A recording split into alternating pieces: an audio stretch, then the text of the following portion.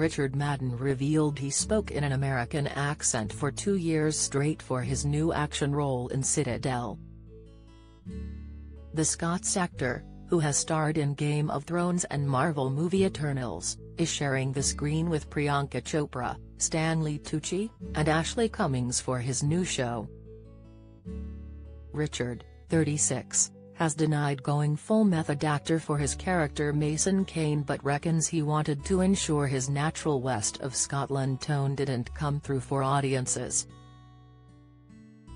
He told Tribune, "I'm not a method actor in any way, but I stayed in the accent for the duration, so sadly for my friends and family had to listen to me put on a silly voice evenings and weekends for a couple of years."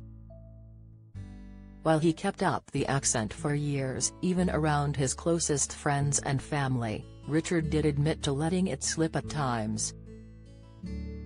He added, "So I stay in the American accent, you know, apart from the occasional Friday night martini with Stanley Tucci, in which case my Scottish accent comes out, but the rest of the time I keep training that accent.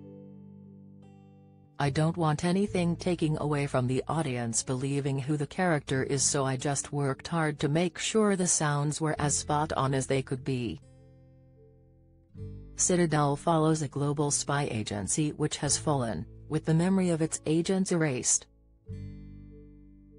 Citadel agents, led by Madden, have to battle to get their memories and strength back to fight off the new Manticore criminal force filling the power vacuum. For the action-packed drama, the Elderslie-born actor was left with lots of aches and pains after doing his own stunts on set of the Amazon Prime production. "I've got a lot of dull aches," he told Variety. "I'm not as young as I used to be. There's a lot of stretching that goes on now. I wanted to do all of the stunts because we're trying to make the action and the drama intertwined," Madden added.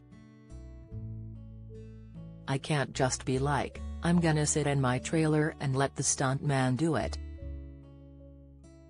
They want my face in there because Priyanka and I needed to connect together, and we get to tell a bit of the story in the middle of an action sequence.